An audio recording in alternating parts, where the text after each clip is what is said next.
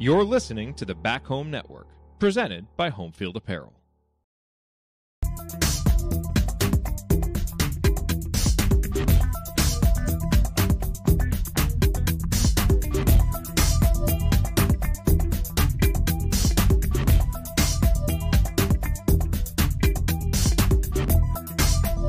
Welcome back to Crimson Cast. Galen Clavio joining you here, along with Scott Caulfield, as we're kind of not having a great technical day, to say the least. I am on AirPods. Scott has barely been able to get his audio connected to me.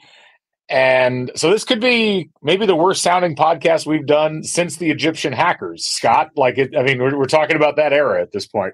There's also the world where this just never gets released and you and I are talking for 30 minutes. So we can just go ahead and let's go all conspiracy theories out. Like, what are your thoughts on Yeah. I don't even know what to say. I don't want to piss anybody off, so I'm not even going to pick a fun example.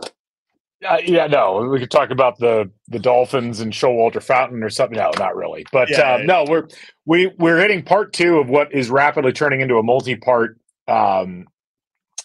Q&A with you folks in the audience. So we had some other questions. If you listen to part one, you know what I'm talking about. If not, you should go back and listen to part one.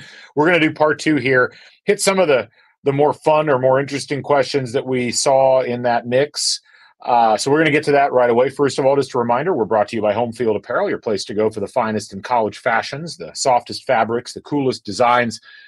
They are loading up for racing season. Got some IndyCar stuff dropping soon. I think there'll be some Little 5 stuff dropping. It's already dropped, and some more stuff will, I think, maybe be coming at some point soon. Use the code HOME23. Get 15% off your first order. Maybe go get one of those UConn back-to-back national title hoodies if you're an IU fan. It's the least that you can do. Again, homefieldapparel.com. Oh, excuse me. Also, just a reminder, we're on Substack. Go to crimsoncast.substack.com. Sign up for free. Get your podcast delivered right to your email inbox. And if you'd like to support the podcast financially, we have a way to do that as well. So, Scott, without further ado, first of all, how are you? Is it as rainy up there as it is down here in Bloomington right now? Not really. It's misting. Although I feel bad. I'm watching my kids get off the bus. My youngest son get off the bus without an umbrella, so he's a little unhappy. So he might have a different take on it. But no, it's not too bad here. A little cloudy. It would be. By the way, I watched part of your Instagram video. Instagram is great. You driving around, but like I wanted to see you get to the stadium, but it's like I had to do something else. It's like then I couldn't go back. I didn't want to watch like another 10 minutes like to get there. It's like I wish there was a scroll back and forth. Anyway, the eclipse. I know you lived through it. Like I lived through it. It was that was awesome. Like that was I wasn't quite sure what to expect. We had done the partial in 2017. No joke for the audience. I hung out with my neighbors. We did an eclipse party in the middle of the cul-de-sac, but it was that was unbelievable. And like I get why ancient cultures thought that was a big deal. It was really cool. So for everybody who was able to enjoy it, I hope you did. And it literally afterwards, it was like being on Space Mountain. And like, I want to do it again. Like when can we go to like Portugal in 2024 or 2048? Like it was awesome. Curious how your take on it was. It had a similar take. And yes, you just became one of those eclipse people that drives around or flies around the country and just goes to eclipse. You can see why that's an allure. And I was the same way that you were. I think I put this on Instagram. Like I'm a bit of a cynic at heart, and whenever you see this amount of ballyhoo around an event, you're always a little bit skeptical if you're a cynical person. But I was really blown away. It was a really special experience. And again, I mean, I likely will not be around for the next one here, but I might not be here when the next one happens where I'm at. And so maybe it'll all even out. But it was definitely a cool experience. My only takeaway from it is like in history, before there were, glasses and people who knew and you just didn't know it was happening. I know.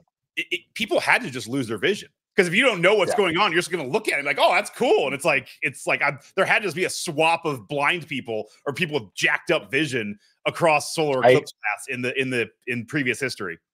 I had a similar thought while it was happening. I was like, well, at what point was it established that looking directly at the sun was a bad idea? I'm interested where in the development of human history they were like, we should probably not be staring directly at this incredibly bright object.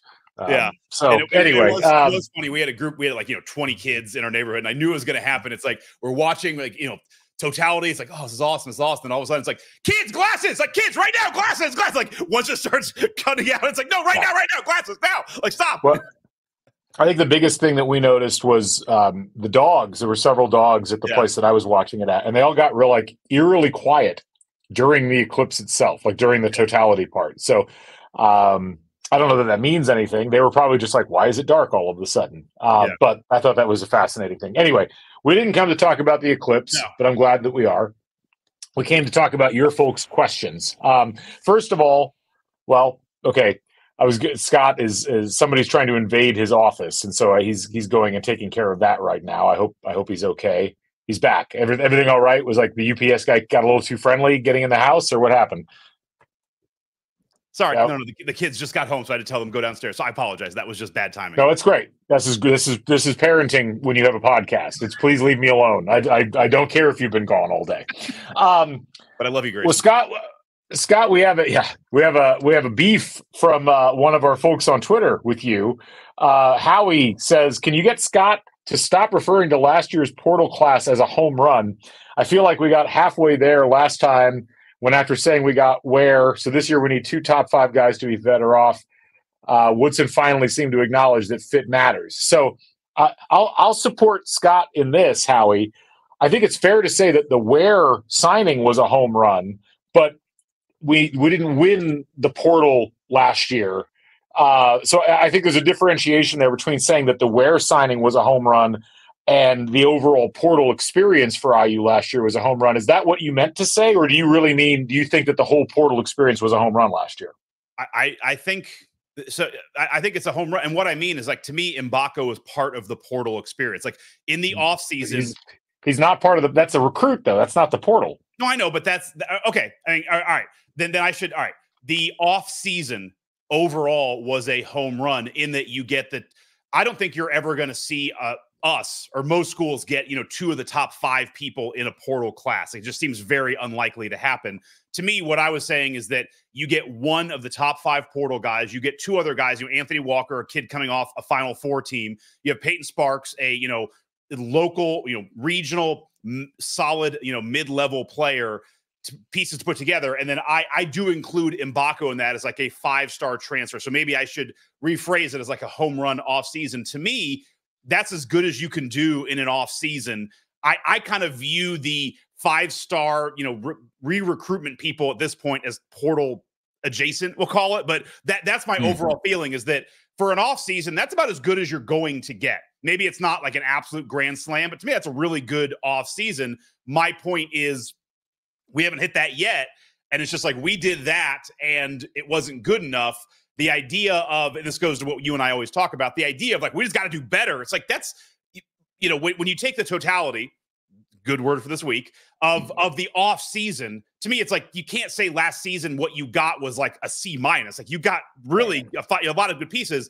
I guess my greater point is the idea of us we have to do better than that seems really unlikely. To me, it's like, we got to do better with the pieces we get. But I guess that's clarification around it. And I am including Mbako in that. So I should say off season and not Portal. And I hear that.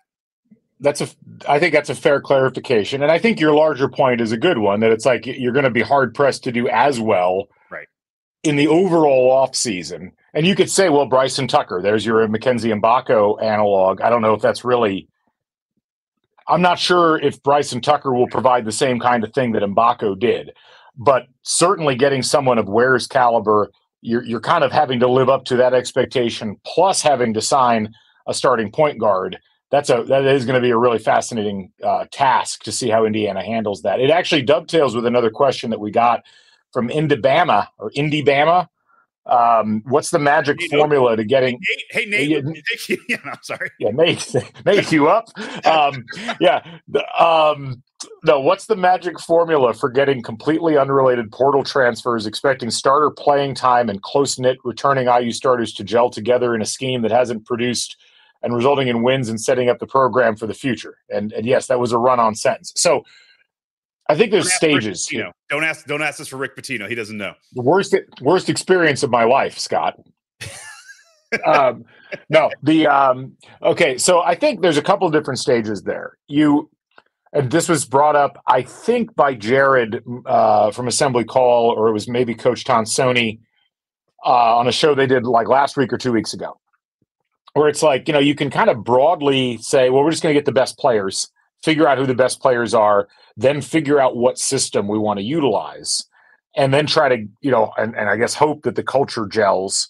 Or you can try to go the culture route and say, well, we need to get complementary pieces from a personnel perspective and see if we can grow them into roles that operate within the structure that we want to utilize. I think it's real. I think you've got to kind of do one or the other. I don't know that you can do both. You might be able to pull off both, but that would be tremendously lucky, I think, in the eyes of college basketball. Because as we've seen, and one of the things that we talked about on the Q&A yesterday and a little bit on when we talked on Sunday, Scott, is this idea that culture is so important. And even though IU players have clearly closed ranks and have kind of put whatever differences there appear to be on the court beside or behind them, realistically, culture was a bit of an issue last year. Culture was certainly an issue, I think, in the Archie Miller era. Like, it never felt like those teams properly gelled. And I think you saw that last year quite a bit. Now, you got a little bit of gelling at the end, but you're also losing the point guard that you said was the linchpin of everything. And you're losing the center that was, your primary force on offense and defense by the end of the year. I don't know that there's is there a secret sauce for making that happen or a magic formula? I don't think there is. I think you've got to get good players, because if you've got average players who blend together well, I don't think that the remaining pieces that are on this team are necessarily good enough to get you in the top half of the Big Ten by themselves. But I think that the other aspect is you're going to have to take some things on faith with some of the higher rated players, because you're not going to be able to necessarily filter for culture. And that's the way the open market works when it comes to this transfer portal. You don't have the luxury of just picking and choosing. If you're Indiana, you've really got to be purposeful in what you think is most important and hope that the other stuff falls into place. I mean, where I think Indiana has a problem is, and I'm just going to assume this is the case, Mike Woodson seems to have a system that he wants to play basketball under. That's fine. You can have that, and that's great. The trouble is that also that limits the number of people you can get in the portal, because we're saying there was a culture problem. There was kind of like a fit of you're asking players to do things they really can't do because you need them to fit into your system. And you can have a system is fine, but it's if you're going to do a lot in the portal, which we're going to have to do, you're going to get only half the kids in the portal are probably guys who can play in the Mike Woodson system. It's no knock on the system. It's just in any system. Like if Purdue needed 6 guys in the system, it's like Matt Painter has a very specific system that he needs players. Now he recruits for it. He builds for it. In programs that kind of have a self-defined system, the portal is great when you're getting a piece here, a piece there, and you can kind of plug them in. The idea that we need to get this many pieces into the portal is tough, because the other option is, well, then you might need a system that's much more flexible. Like a coach who's just we're gonna see the pieces we have, and I'm gonna build my system around the pieces I have. We don't seem to have that, and so that's where I get concerned. Is you need to get 6 people, like we've talked about. 2 of them need to be high level, but they also need to be guys who will be able to do exactly what you need them to do. And there's some players who just are not going to be fits based on the system that you're running. And it's like, I just wonder if you're kind of you're making the selection process so small that you only have a couple guys you can go after. And that's where I get concerned with what we're doing. But I think that's part of the problem is we have a pretty inflexible system that we're playing basketball under, which in and of itself, again, isn't bad, but it is very tough when you need to get half your team in a 3-week period of guys who also fit the system you want to play. Let's move on to the next question. We had a question. I know there's one you in particular want to get to. We will get to that in a second. So this is one I was going to say for like a solo pod, but I'll go ahead and ask it while you're here. Robbie Malcolmson asks, there are many justifiable criticisms to the transfer portal. However, as a challenge, can you defend the current portal and what it has to offer the average coach, athlete, and university? So I'll say this, and people have listened to the show for a while, have heard me say this before. You can you can be critical of the way the transfer portal operates and how it fits within the confines of college basketball. I think that that's fair, in as much as it is a sea change of epic proportions from how we used to do business. Transfers were very rare. Certainly multiple time transfers were non-existent, essentially, except in incredibly special cases. It's led to a lot of uncertainty year to year about rosters. The key thing that is the defense of the transfer portal is that colleges and universities engaged in high-level collegiate athletics have forever argued that athletes are just students, that they're not like a special class, that they're not employees, none of that. Well, there's not really any justifiable argument for having students, which is what the colleges and universities have argued that the athletes are, not be able to move from school to school like any other student can. As I'll say, like if I have a student in my class right now who's going here, but they really, after thinking about it, really think that they'd be happier at back home at Illinois, University of Illinois. They can just leave IU and go to Illinois, and as long as they get accepted by Illinois and can transfer classes in, they can go play there or go start classes there. Why should that be any different? If you're going to classify athletes as students at the collegiate level, why should the rules be any different for them? The other thing I'll say is that the reason the transfer portal exists is because colleges and universities know that if they try to restrict movement of athletes now, they'll get sued and they'll lose because there's no real justification for it. Do coaches like that? No. Do athletic directors like that? No. But guess who has the ability to change it right now? Colleges and universities, the NCAA. That is the membership of the NCAA. This isn't just some random judgment or some random decision that was handed down. This is specifically what the membership is allowing to happen. They could change the rules. They could make the movement of players a lot more professional in nature. There's a ton of things they could be doing. Do they do those things? No. And so I have a hard time, really, I understand why fans don't like it, but this is the system that colleges and universities have claimed that they've been using for a long time. So if you're mad about it, you need to get on your local board of trustees or athletic director or what have you and say, why don't we change the rules and why don't we make it a little bit more equitable for the players? And you sign them to contracts, employment contracts. Well, now they can't move. Did you ever wonder why there's not a transfer portal in the NFL? It's because they have a collective bargaining agreement. It's because there are rules about here's how much we're going to pay you and here's how long the contract is. And if we cut you, here's how much money you get, if any. That's how sports is supposed to work. And so that would be what I would say to people who don't like the portal. I don't like some of the things it's done, especially to football and basketball, but this is what you said you were doing for years as an entity, the NCAA. And so welcome to reality. I look at it kind of like a stock bubble where you have all of this pent up energy of, for so long, people haven't been able to move or transfer, like you mentioned. And now it's it kind of is being blown out. And I think it's good. The thing that I think is funny, and these are single cases, but, I look at the transfer portal as a real benefit for coaches and programs that have their S together. And so you look at the two teams who just played for the national championship, Purdue and Connecticut. Connecticut had some turnover. A lot of those guys went to the NBA, but you had a lot of, some of the pieces from last year's team and this year's team. Purdue, it's almost the entire team back. And it's a very unique circumstance, but it's like this talk of oh my gosh, all you're going to get, it's funny when people are like, I hate the men's game. None of the same players are there. And it's all this change and difference. Well, Purdue's been here for 2 years. They look pretty the same. Next year, I think they're going to look pretty there's a lot of teams that do have a lot of consistency. And it does feel like if you're a coach who builds a good program and has things kind of loaded in correctly, the portal's a great spot to get a couple pieces here and there and keep growing. I do think where it's tough is where if you have programs that are not well maintained or not well, put together. In the past, it's you could just kind of keep the pieces you had and kind of have this fiefdom. Now everybody can leave and you get a little more free market in here. And it makes the job a lot tougher for coaches who are not doing a good job. And personally, I don't feel bad for any of them. You just don't get somebody for 4 years because you signed them early.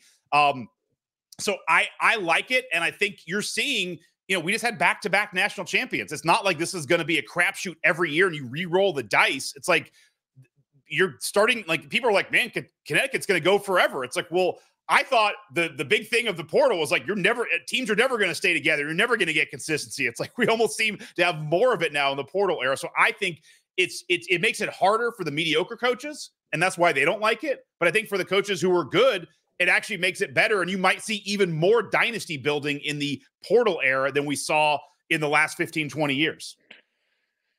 Yeah, I mean, and look, sometimes it's not that, I mean, some of it is players don't want to sit around; they want to get playing time.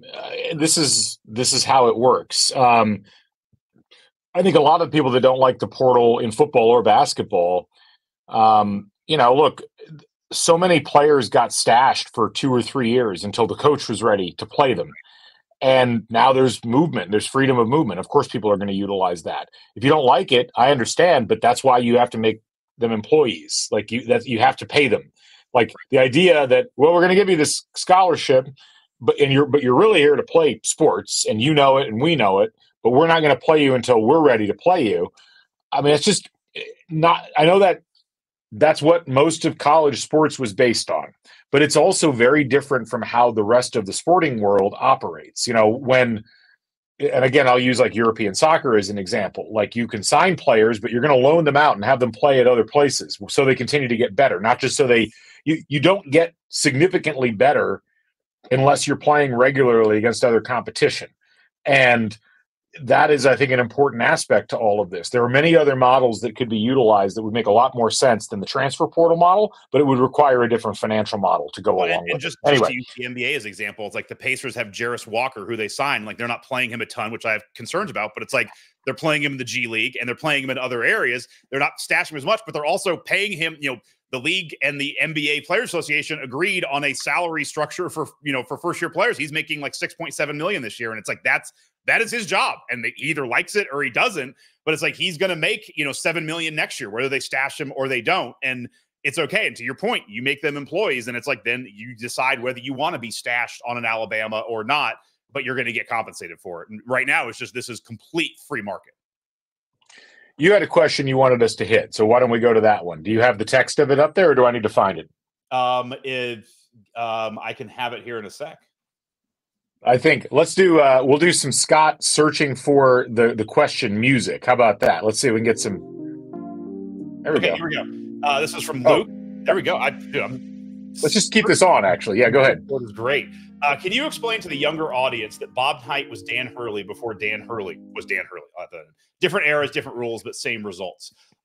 So, what I think where this comes from is what you saw, or my version of where I think where this comes from is what you saw with UConn the other night playing Purdue. Was their offense was just terrific. I mean, to the point that it almost looks like, you're running a new style of offense. And I do think there are some pieces there where UConn's offense is so crisp, so clean compared to everybody else in college basketball. There are some Knight corollaries there. The thing that I'll say with Knight, as I thought about this a little bit more, I'm going to take it a bit of a different angle. But the thing with Knight is that, basketball was so different before Bob Knight came in. It's almost Stone Age to not. It's like, they were playing, North Carolina was playing 4 corners. They'd get up, 24-20, and then just have 4 dudes go to every corner of the court and just hold the ball and pass it around. Knight came in and revolutionized defense and revolutionized offense. Where I took this, though, and started thinking, and I remember us talking about this a bit during the, when Knight passed away last October, but I really pulled it out here. People looked at Dan Hurley. It's like, my God, he just won back-to-back titles, and they're on pace to kill it at UConn. The thing with Hurley is he's 51 years old, and he's won 2 titles. This is the thing with Knight that, like, you talk about a savant. Like, Knight in 1976, when he won a title with an undefeated team, was 36 years old. 35. I was doing 1976 minus 40, so 35. Well, he was born like November 1st, I think, or they're very 35. When he was 30, he left Army. I got a couple things here with a record of 102-50. When he's 35, before the season he won a title, he's 34-35. Here's his record: 195-70. That's good for 73% winning percentage, kids, with a Final Four, a CCAT championship, and an Elite 8. So if you look at coaches who have won, a title that young, it doesn't exist.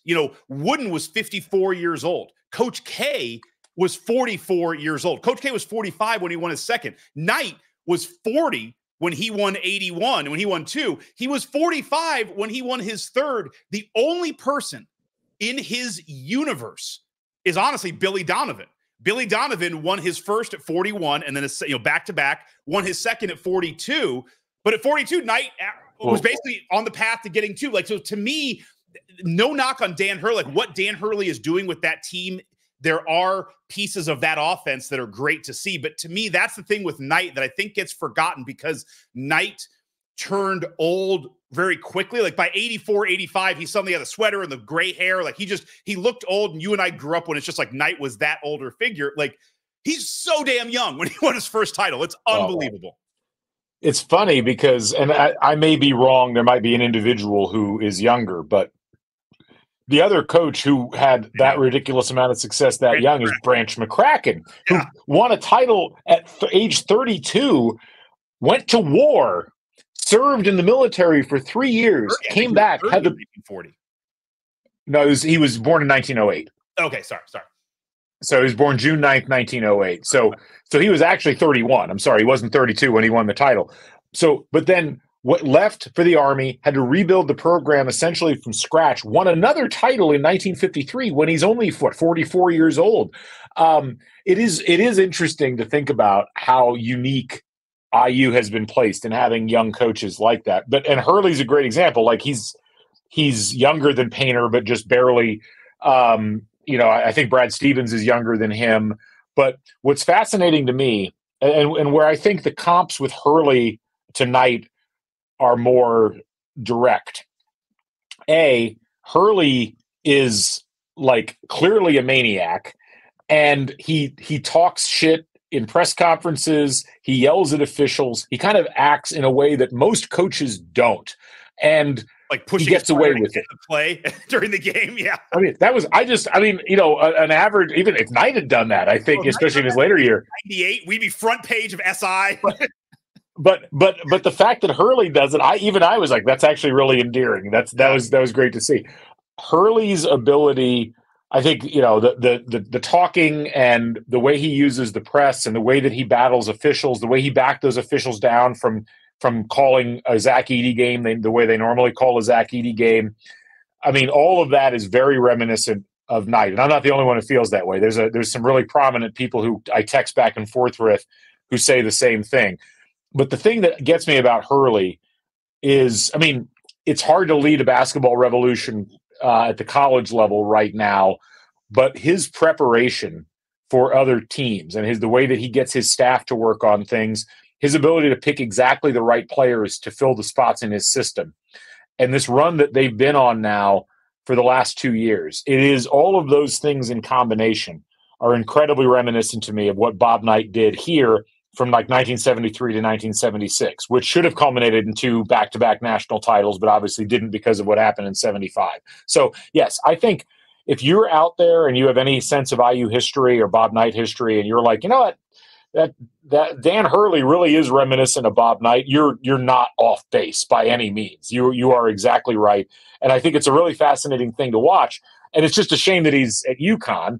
I mean, I'm really happy for UConn that they've got him, but man, it's what's annoying is that Dan Hurley was there for the taking for a bunch of programs sitting there at Rhode Island, and it's like everybody dawdled. I don't know if he would have gone a whole lot of other places. He seems to really like the Northeast. His wife seems to really like the Northeast, but it makes you wonder. You really do scratch your head. And I'm not just talking about Indiana. I'm talking about a bunch of other programs. It's like, man, that you're talking about, much like Indiana hiring Knight after Wisconsin missed on him, Notre Dame could have had him. Knight wanted to go to Notre Dame, and they didn't have a coaching vacancy, and Indiana jumped on it. I mean, it's one of those sliding doors moments that doesn't just affect that program, but affects the entirety of college basketball. And not to get too Knight, but where we could see the difference is, the age thing, I think, affected Knight in that he had so much success so early. And I still say, I mean, he had Larry Bird on campus after the 76 title team. So there's a world where, like, if he gets that right. It was before. 75, Bird left in 74, yeah. Okay. So yeah, but I mean, he able to identify that and keep that as a world where he keeps it. But Knight had so much success.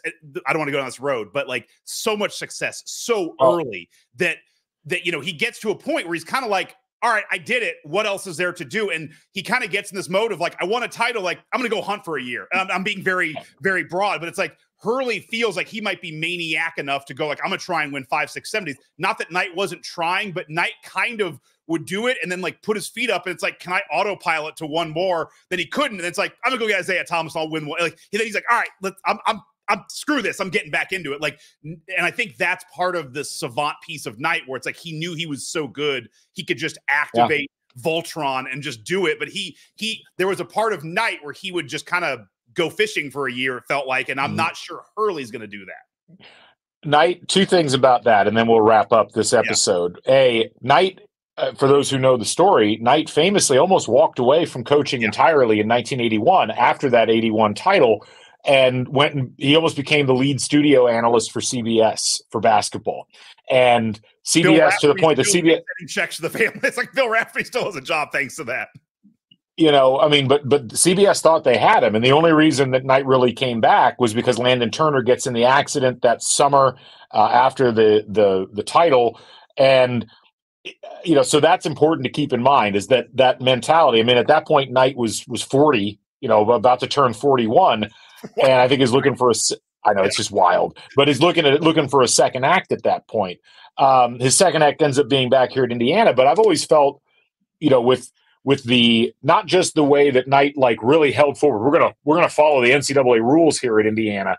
Like, yes, some of that was principle, but a lot of that was Knight to some degree, I think, tying one hand behind his back to see if he could succeed under those guidelines. You know, and so many things he refused to do, and then eventually had to kind of go back on. Like, we're not going to recruit junior college players. Well, hey, he goes and recruits 2 junior college players, and they end up winning the title in '87.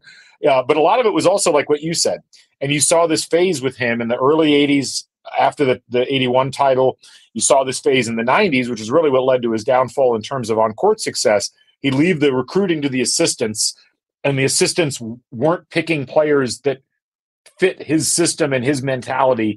And he's to blame for that. I'm not making excuses. I'm just saying, like, a lot of that ends up coming back to this idea that Knight was, much like Hurley, one of those guys who clearly, like, has made the game easy for himself and can make it easy for others. You do run the risk with those types of coaches. After a while, it's like, what is the challenge here? Right. Like, what am I really measuring myself up against, and what else could I be doing? And you saw it, the connection to UConn. You saw it the other night, where it's just like, I watched that game. And it's like, how? And I don't watch a ton of Big East. I'm like, how the hell did UConn lose this year? You're just watching them play, and it's like just watching them through the tournament.